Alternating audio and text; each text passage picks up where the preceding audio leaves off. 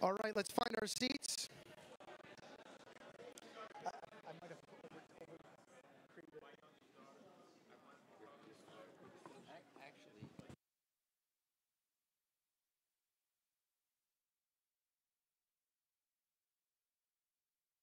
Very good.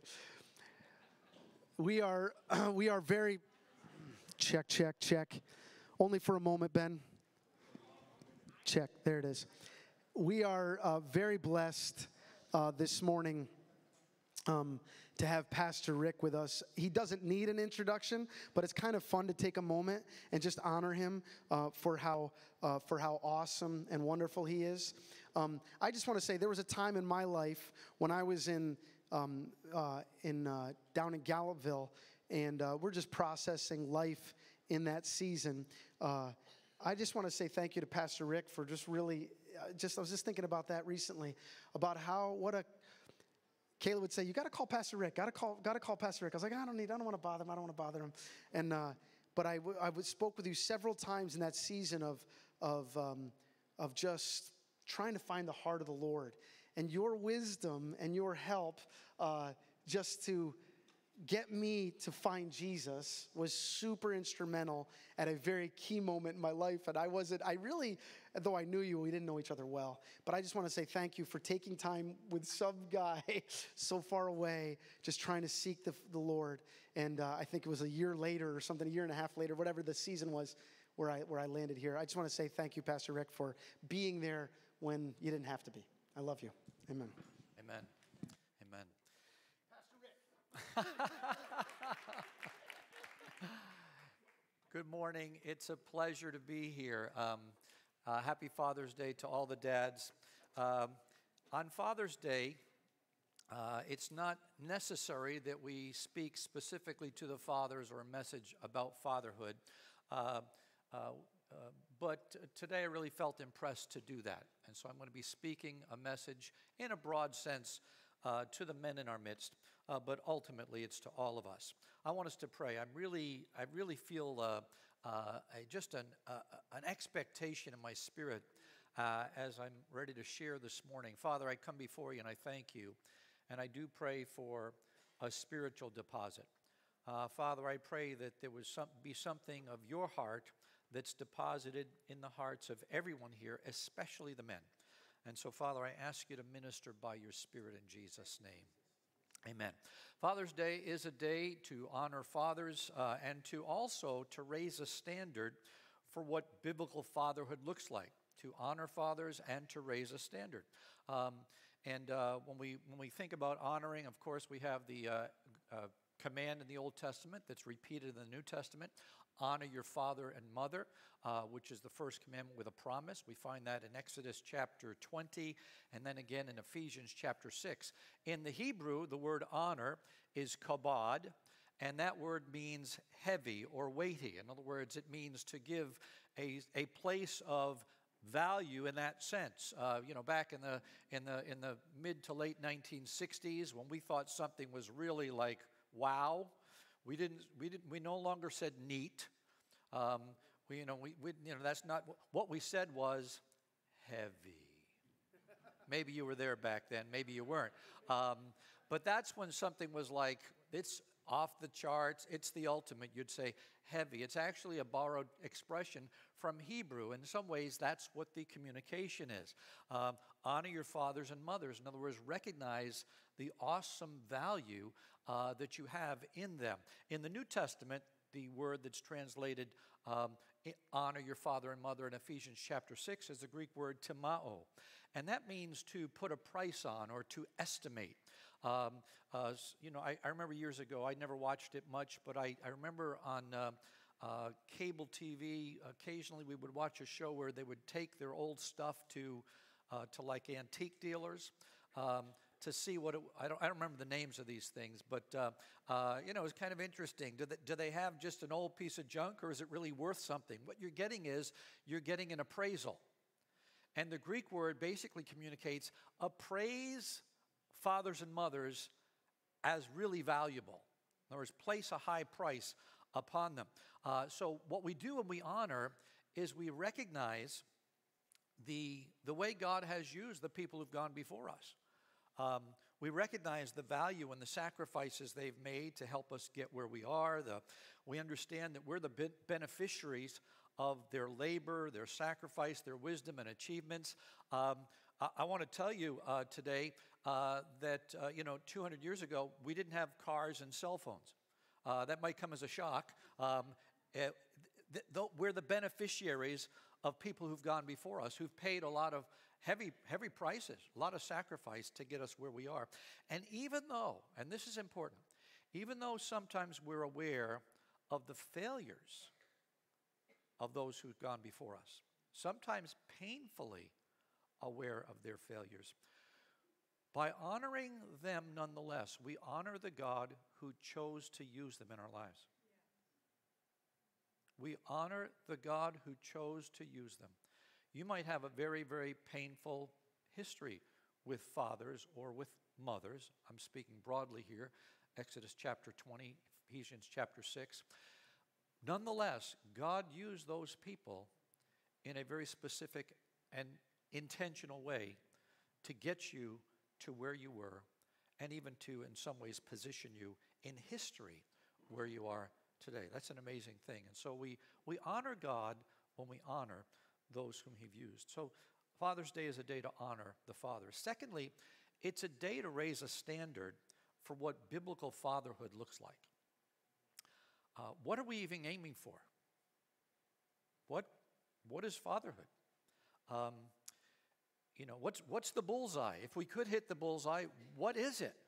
When I was a kid playing baseball, I had a tendency to just, I'd watch the ball come in, and then I would tend to just swing wildly.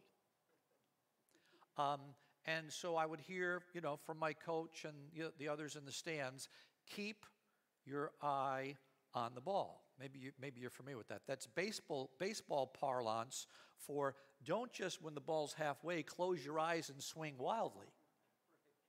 There's something you're actually trying to hit. There's a target. And I discovered, when we used to have a little softball league with the church here and some other churches back, I'm thinking 25 years ago or so. Your brother Derek was on the team, so you were? Okay. I discovered my tendency when the ball was close to me to stop looking at it somehow.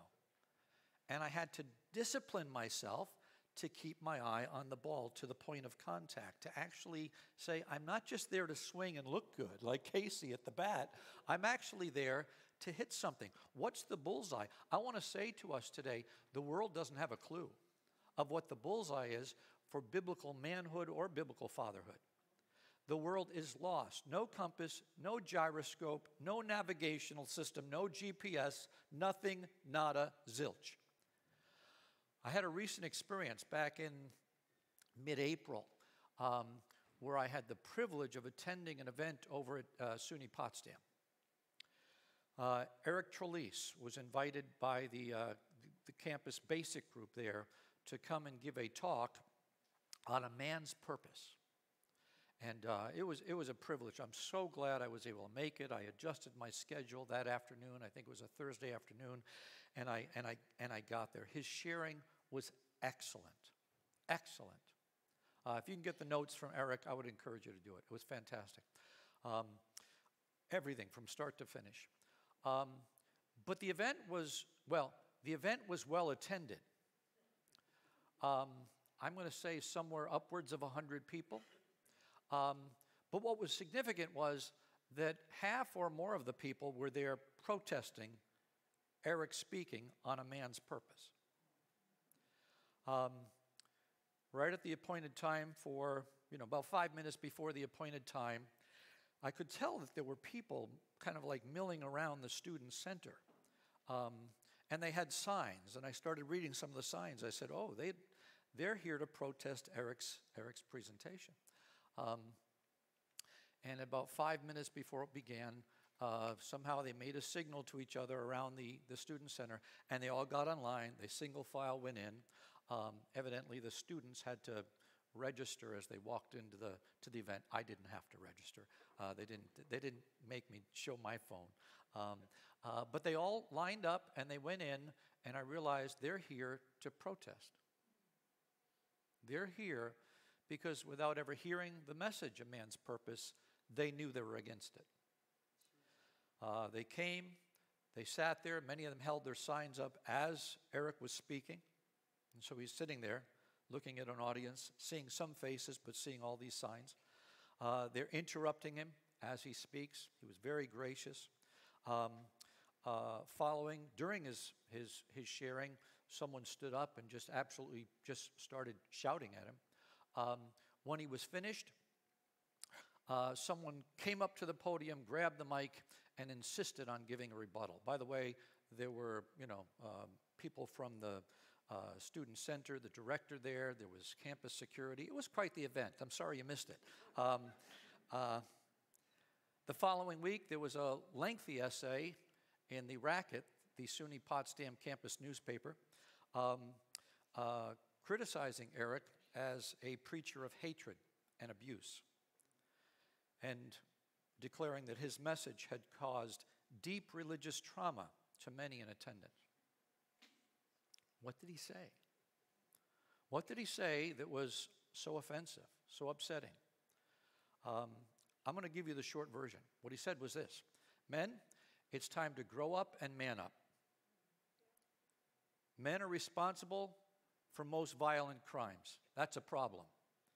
Men are responsible for most gun violence. That's a problem. Men are going around the nation impregnating women and walking away, taking no responsibility for it. That's a problem. Prisons are filled disproportionately with men.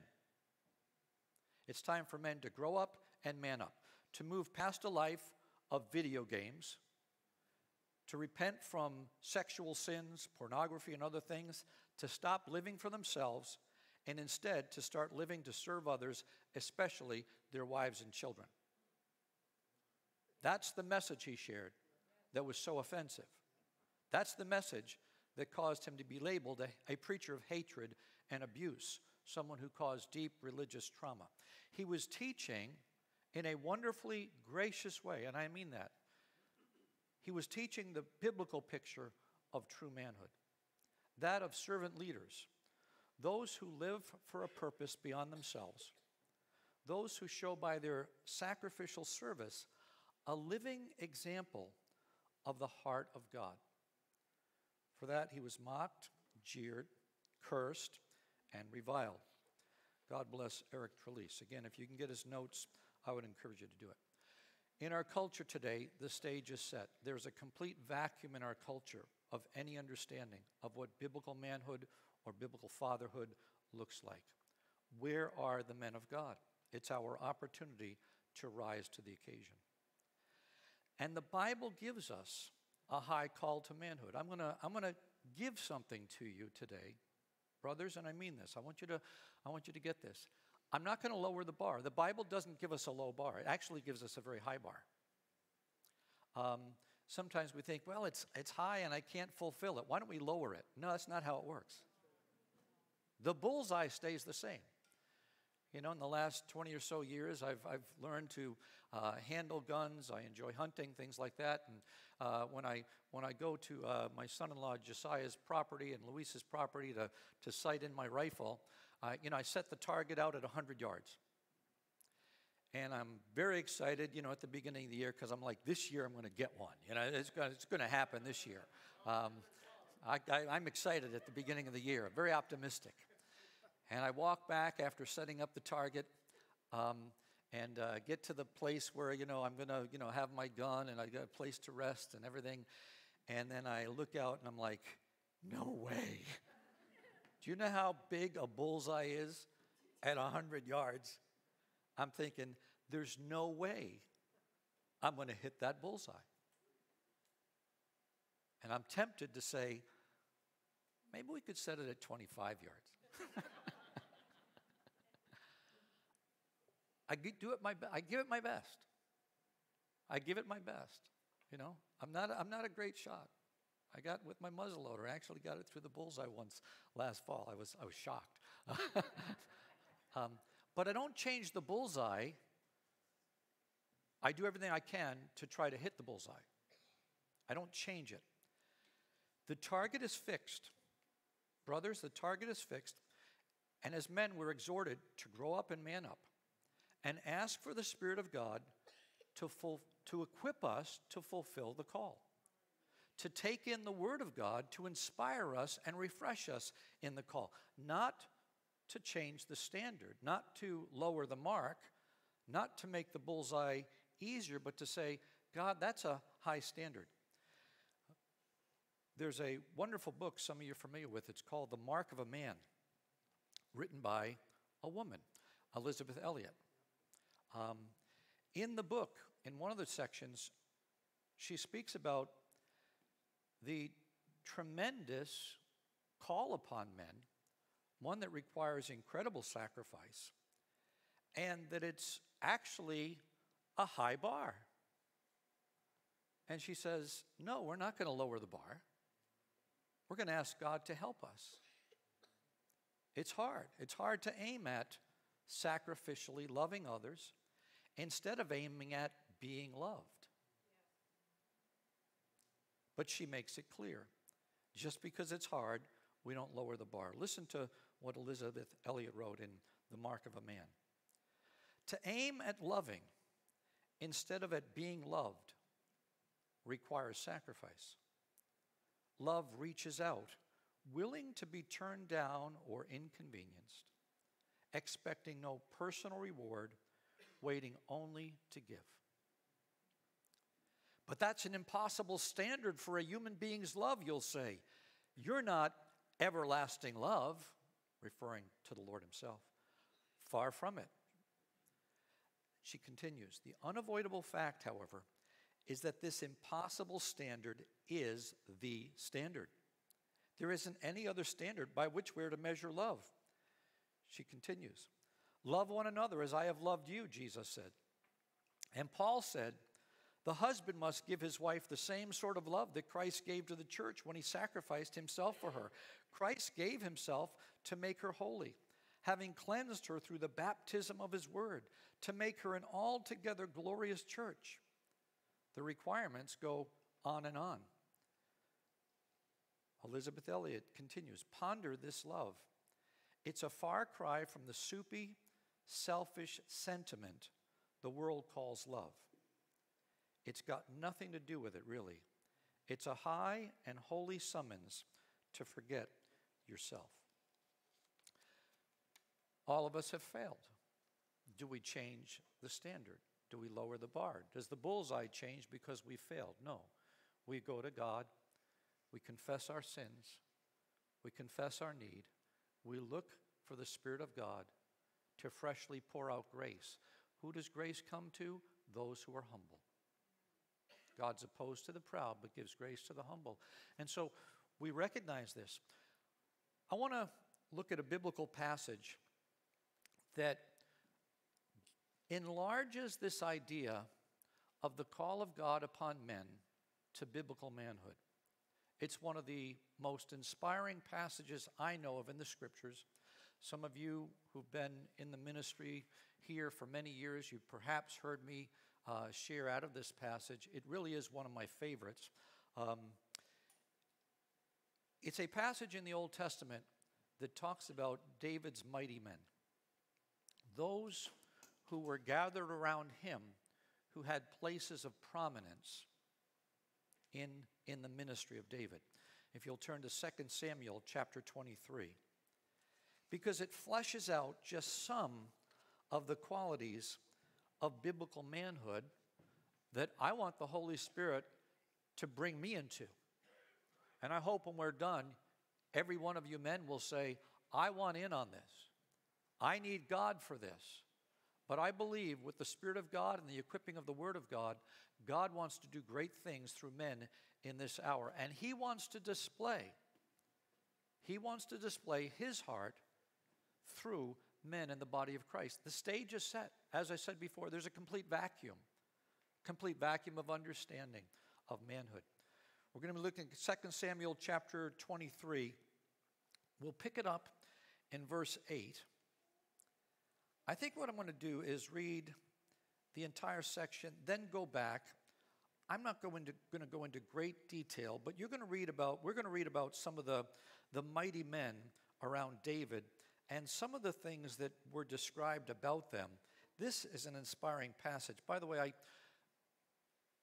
Ben, I asked you a number of years ago to write your thoughts on this passage, and you wrote them for me. I still have what you wrote for me. It's handwritten. I want to thank you very, very much. Very inspiring. In other words, it's a passage that you and I have talked about, and this is a great section. 2 Samuel chapter 23, verse 8. These are the names of the mighty men whom David had.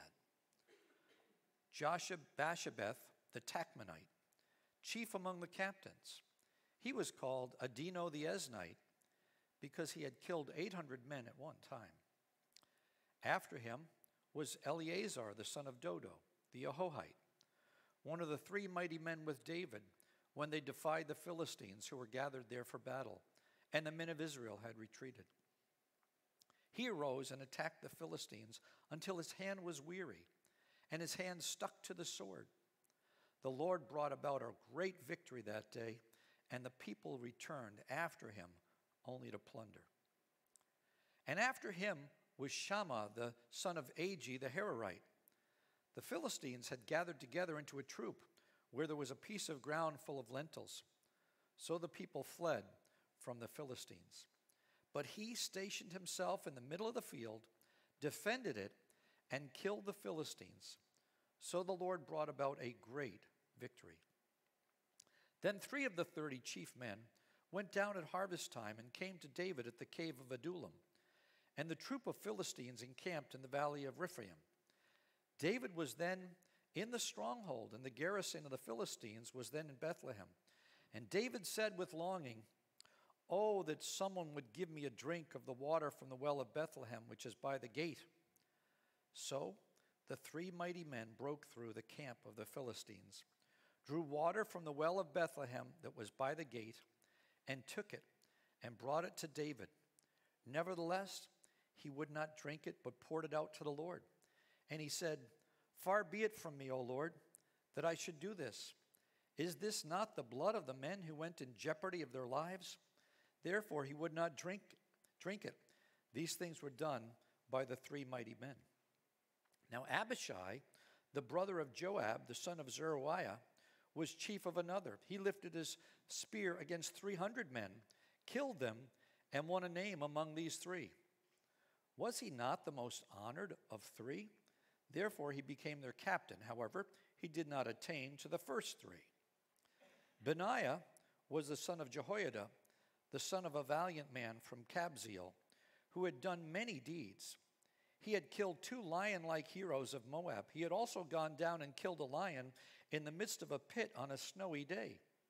And he killed an Egyptian, a spectacular man. The Egyptian had a spear in his hand, so he went down to him with a staff, wrested the spear out of the Egyptian's hand, and killed him with his own spear. These things Benaiah, the son of Jehoiada did, and won a name among the 3 mighty men. He was more honored than the 30, but he did not attain to the first 3. And David appointed him over his guard. Now verses 24 through 29 give us the names of other mighty men with no description of their particular exploits. So I want to talk about some of these mighty men because these are inspiring stories. They're written for us. They're written so we can learn, so we can, in a sense, be inspired today. I won't touch on all the details. It would take too long, and I want to give this passage to all of you as a passage for continued study. But we'll start with Joshua-Basshebeth the Tachmonite, also called Adino the Ezrite, verse 8. What does it tell us? He killed 800 at once. That's pretty amazing. What's significant about this man, I think, is found in part, at least, in his name. Joshua-Basshebeth basically means in the seat. The Tachmonite means wisdom. He's in the seat of wisdom. Adino the Esnite is basically a bit of a redundancy that means he was sharp, really sharp. He sat in the seat of wisdom, and he was sharp. I thought about this, and I thought, you know how you kill 800 at one time? In order to kill the enemy, you have to identify the enemy. You have to know who the enemy is. You have to know right from wrong. You have to know good from evil. You have to know truth from error. You have to know wisdom from above versus the wisdom that's earthly, sensual, devilish. How do we learn that? I believe he was a man of the word. I want to challenge you, brothers. We've got to be men of the word. We need the word of God in our lives. The clarity, the sharpness of mind that we see in a man like this, Adino the Ezrite, or Esnite, what is that sharpness from? What does he tell us? There needs to be a clarity of thinking. Brothers, I don't get that from reading the newspapers. We won't get that from just lounging away on the internet. We get that from the Word of God. The Word of God is able to make you wise to salvation. The Word of God is given to us. It's inspired for doctrine, for reproof, for correction, for instruction in righteousness, that the man of God may be equipped, thoroughly furnished unto all good works. We've got to be men of God. We don't know right from wrong. We don't. It might have been evident. You might say, well, back then the Philistines were obvious. I'm telling you, today the enemy isn't that obvious. We need the clarity that comes from the Word of God. Some people say, well, there's a lot of disagreements about the Bible. I want to say this. At least ask the question, what does the Bible say? Even if you get it wrong from that point, at least start by asking the question. Saying that, well, a lot of people disagree, so we won't even look at it. That's a guaranteed miss. I mean, that's an absolute guaranteed miss. Some people miss the bullseye, so blindfold me, Dar. That's ridiculous. I need the clarity that comes from the Word of God. A couple of weeks ago, we had a memorial service for Don Colbert here. It was a very, very special time. I know some of you there. Fantastic sharing by a number of people. It really was rich. In some ways, it was fitting for a brother who had served so faithfully for so many years. It was really rich. In my sharing, I tried to capture just one aspect of Don's contribution to the ministry here, particularly in his function as an elder.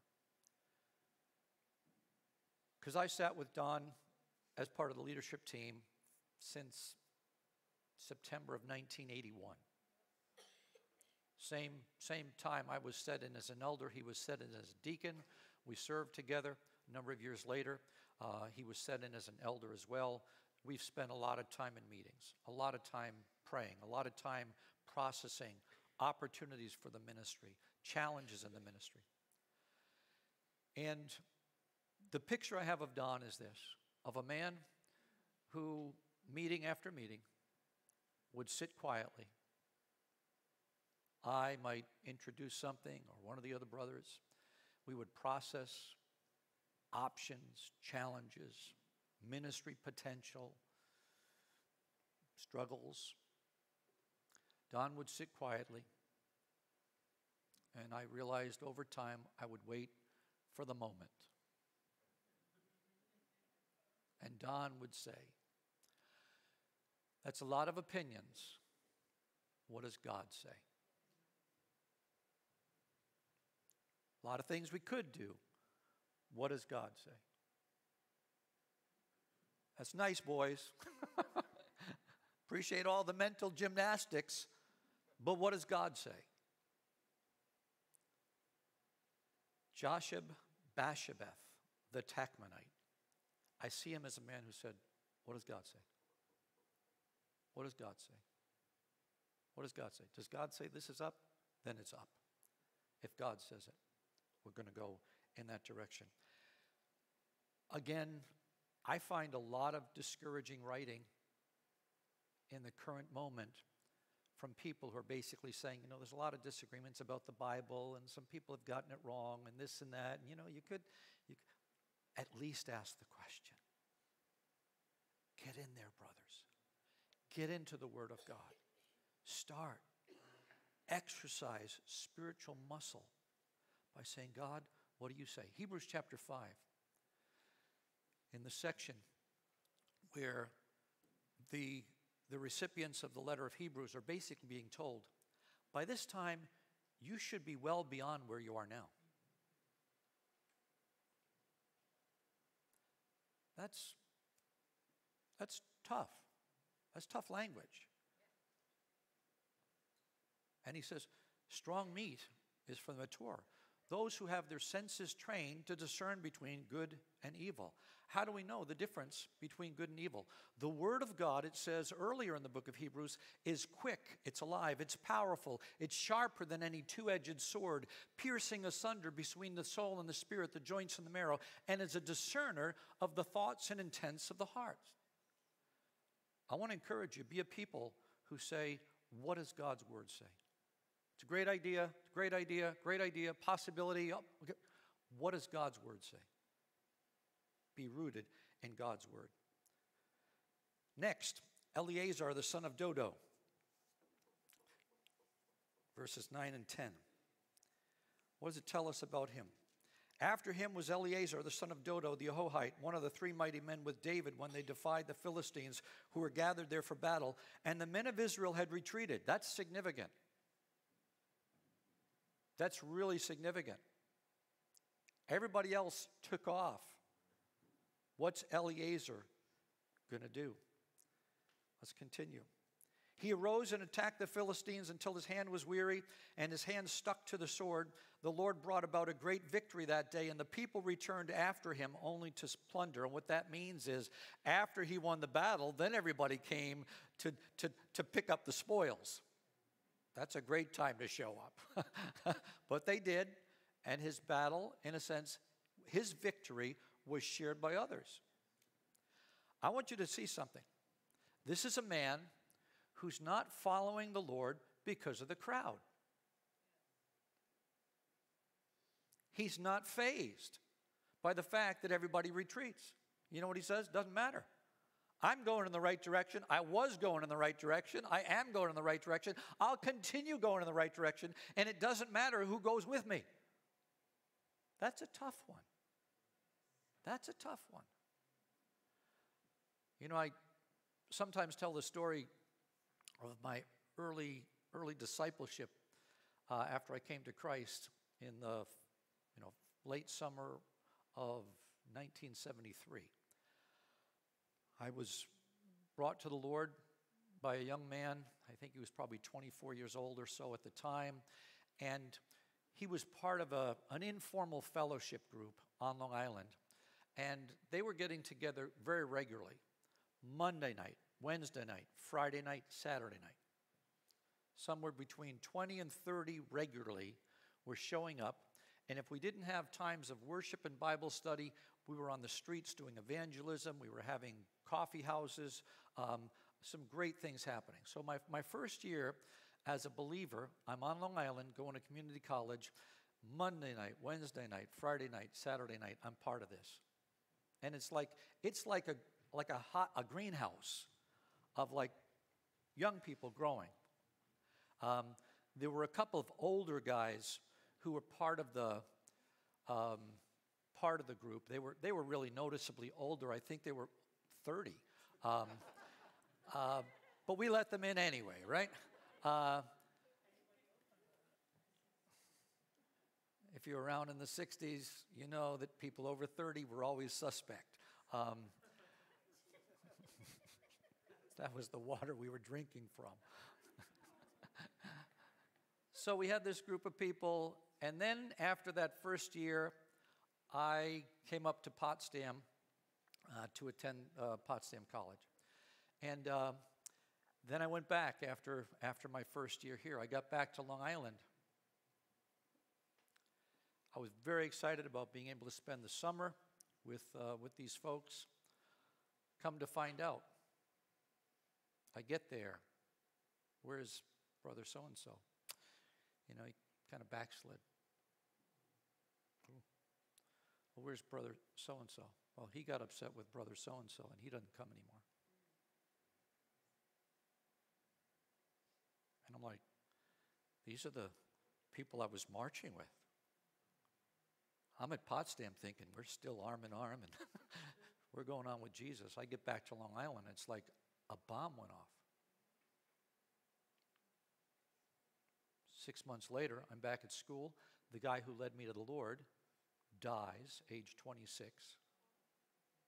I get back to Long Island next summer, and the 30-year-old guy who was basically the leader of this study, he had run off with one of the girls in the study, had tried unsuccessfully to persuade his wife that polygamy was a good thing. She didn't buy it, and so their marriage and their lives are gone belly up. And so I'm basically 2 years into my walk with Jesus, I'm looking around saying, where is everybody? Where is everybody? The guy that led me to the Lord, he's passed away. Others have fallen away. This is like the guy who was the leader. We all respected him. Excellent Bible teacher. He's now off with the girl and the wife, and I'm like, you know what? I got to serve Jesus. I got to serve Jesus anyway. If my walk with Christ was dependent on the people around me, it wasn't on the rock. I've got to follow Jesus. Eleazar is significant because he sticks with it even when everybody runs. Men of God, I want to say to you, you got to decide who you're following. And you will be tested. And today I hope we all at the end of this say, I'm going to follow Jesus. You will be tested in it. You will be tested in it. May the Holy Spirit help us. Verse 11, Shammah, the son of Agi the Hararite, verses 11 and 12. After him was Shammah, the son of Agi the Hararite. The Philistines had gathered together into a troop where there was a piece of ground full of lentils, so the people fled from the Philistines. Okay, basically the Philistines took over the field. This is their food supply. But he stationed himself in the middle of the field, defended it, and killed the Philistines, so the Lord brought about a great victory. It doesn't tell us that this man, Shammah, the son of Agi the Hararite, liked lentils. This wasn't about him.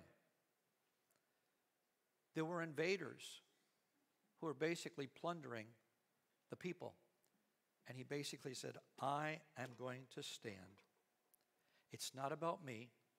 It's not about what I get. It's because there are others. Every man of God,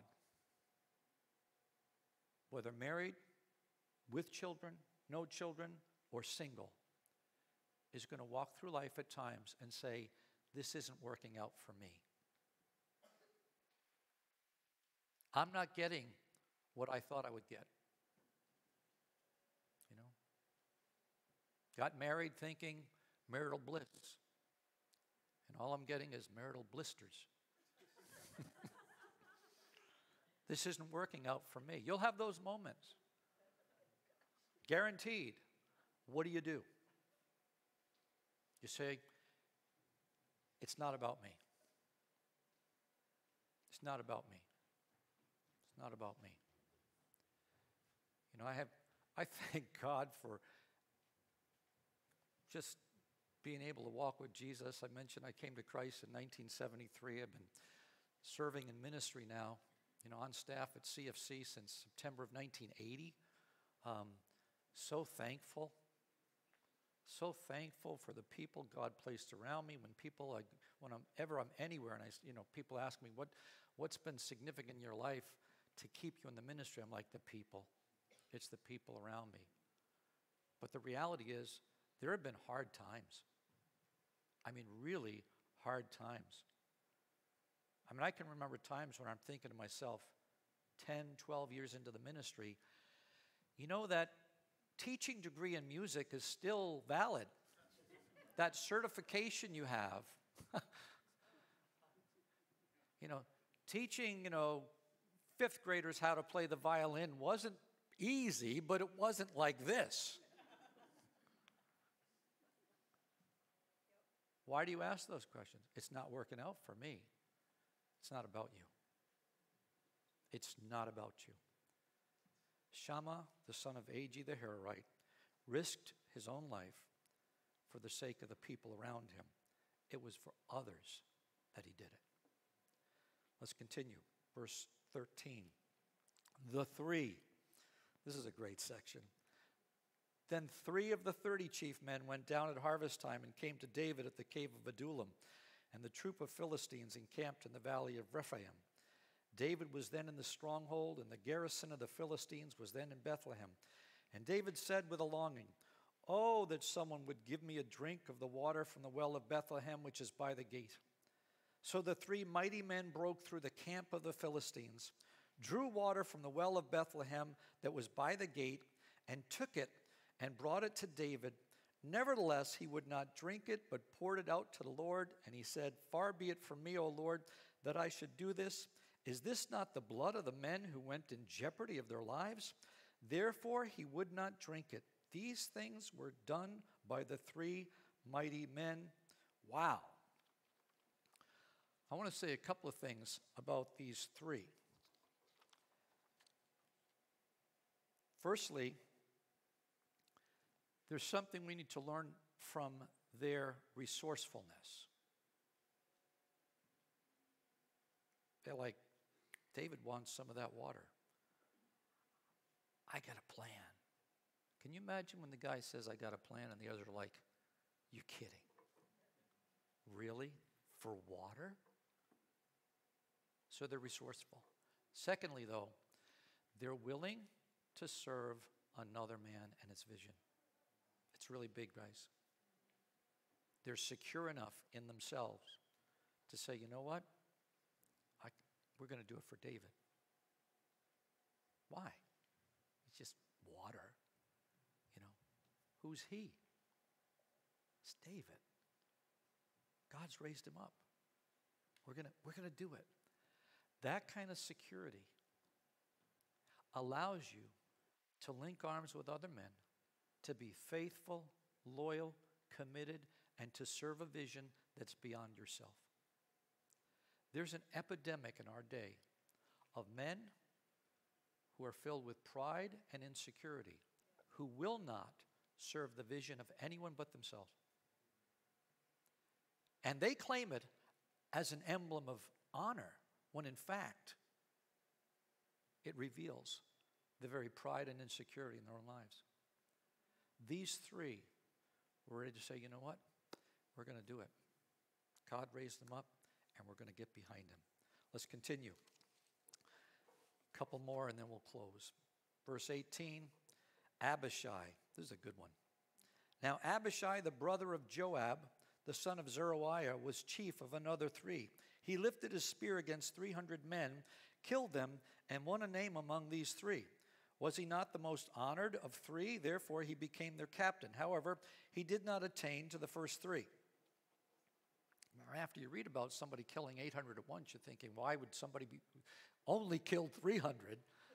Why is he listed? There's something significant about Abishai, and it's this. He's related to David. He's the nephew of David. Was he numbered among these mighty men because he was the king's nephew? No.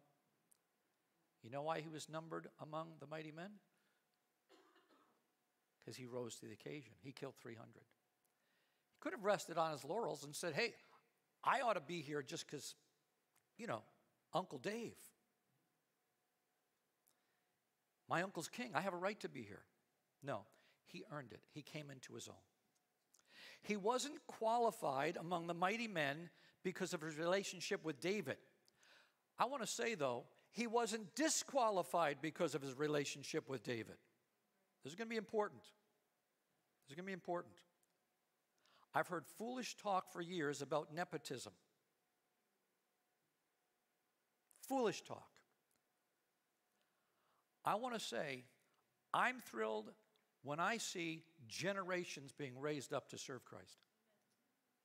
I'm thrilled at it, and I want to see more of it. Now, having said that, do we put people in positions of leadership and authority because they're related? No, we don't. But we don't deny them that either. You know, what I say to my sons, what I say to my sons-in-law, great. Prove it. You're a man of God? Kill some Philistines. Show your stuff. You're not getting a title just because you're related to me. You know, Alan Daniels has a tremendous legacy. He's particularly gifted in the skilled trades. His sons aren't deacons because they're his sons.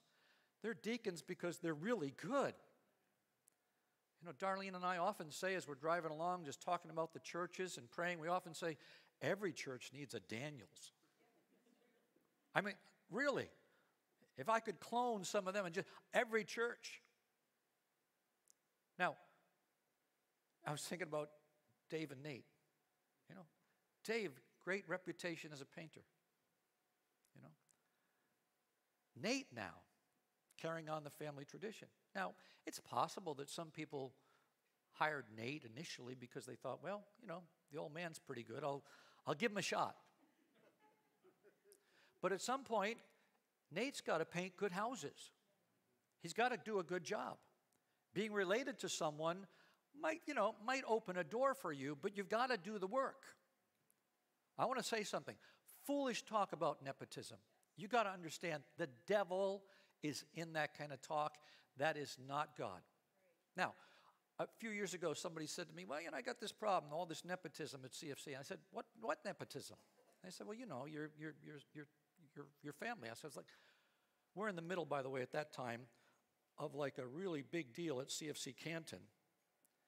And I said to them, can you think of anybody better than Jamie Sinclair to be leading us through this? I said, well, I guess not. I said, he's killing Philistines. Can you think of anybody better than Daniel Paladin to be raising up that church in Potsdam to pioneer the next season of ministry? They said, no, I guess not. I said, he's killing Philistines. Now, if people related to us aren't getting the job done, that's a problem.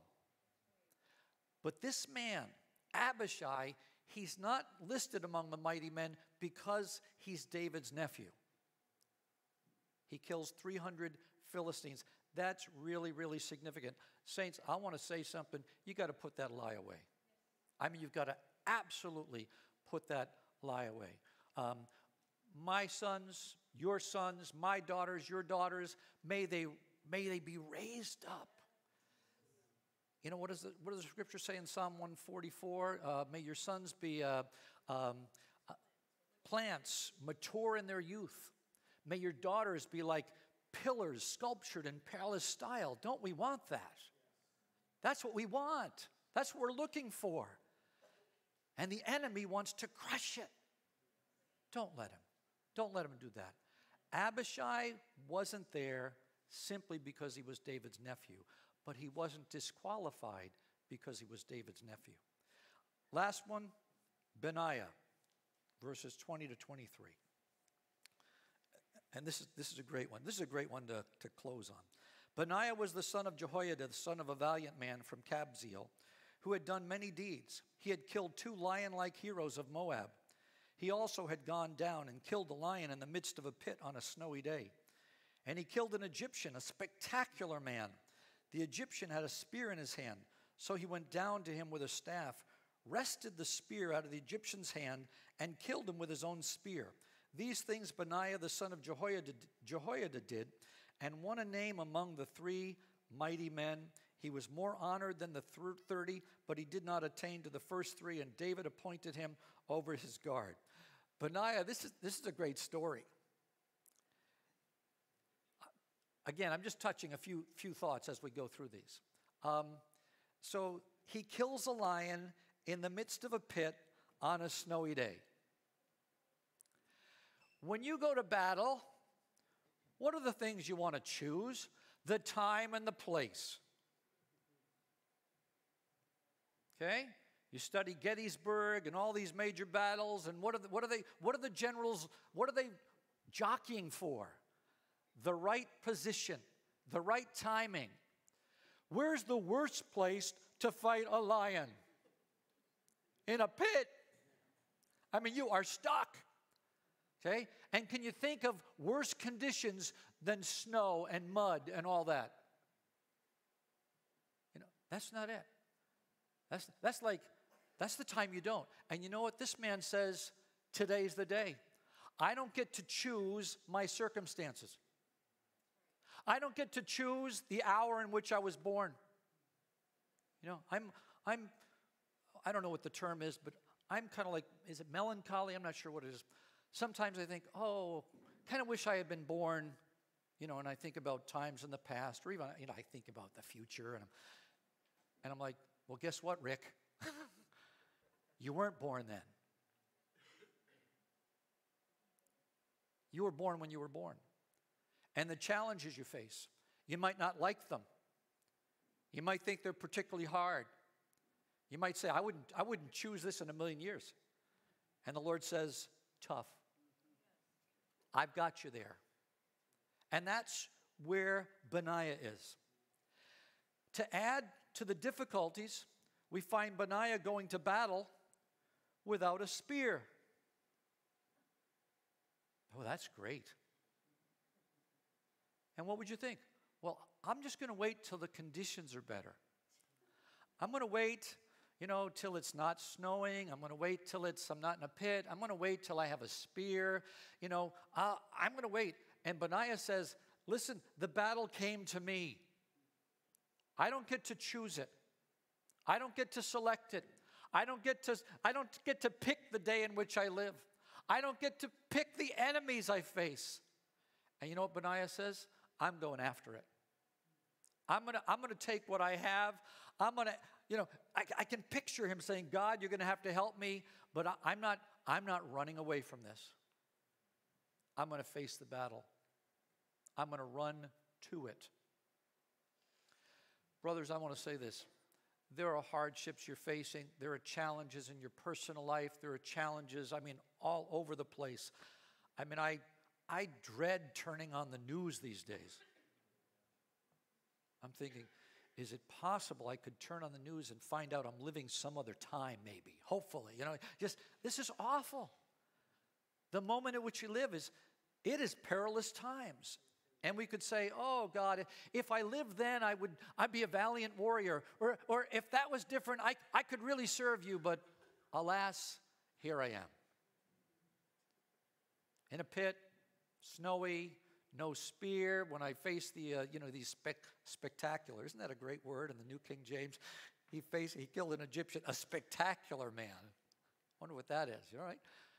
And he says, you know what? I can't wait till the average guy comes. Wouldn't it, you know, I'd rather face an average guy, not a spectacular guy. And he says, no, Benaiah, this is my day. This is my destiny. This is my moment. This is it.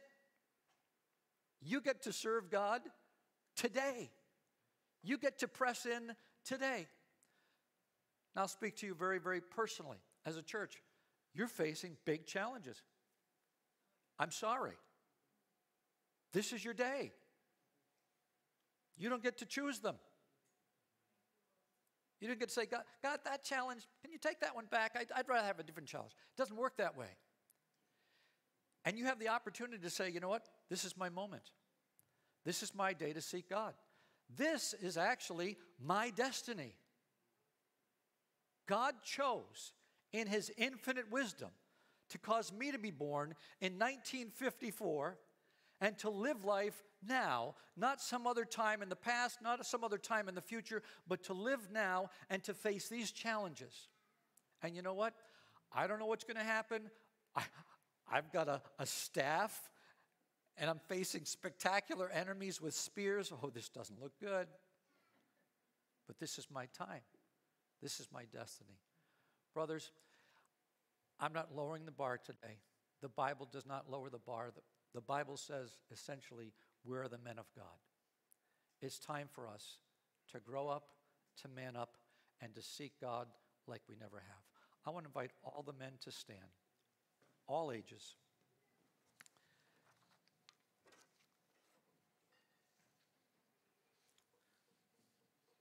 I want to encourage you to take a look at 2 Samuel chapter 23 on your own in the coming days. It's so inspiring. Right now, I want us to ask for grace. Yes, we have missed the mark. Yes, we have at times shrunk back.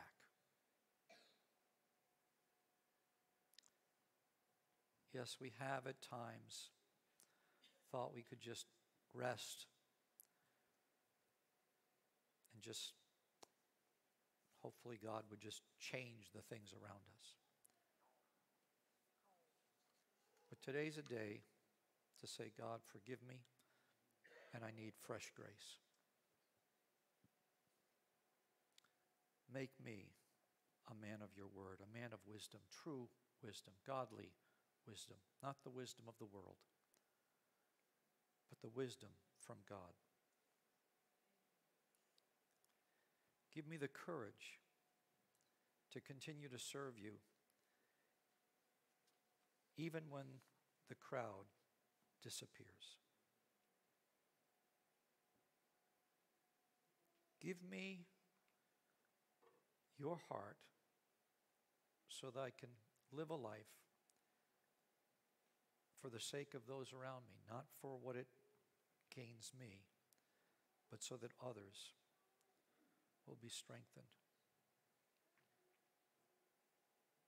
Give me the security and the resourcefulness that allows me to serve you, to serve with others, to serve the vision of others, and to be resourceful in the midst of it.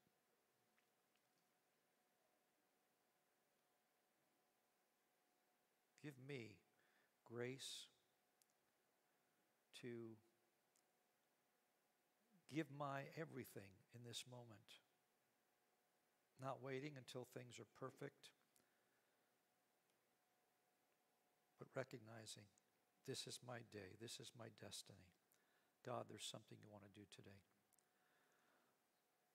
Father, I pray not only for my brothers, but for myself. Fresh grace, fresh grace, fresh grace. Father, and I pray that in a way the coming days, such brokenness throughout our culture, there would be an emergence of the sons of God. Your word says, for the entire creation is groaning, waiting for the manifestation of the sons of God. Father, I know that in the last day, there will be that glorious transformation when Christ returns. But I pray, oh God, that in this hour, men of God would be raised up, humble, yet courageous and strong, to display the heart of God in very significant ways in their own homes, in the church, and in the world at large. Father, I ask for that in Jesus' name. Amen. Amen. You may be seated, brothers.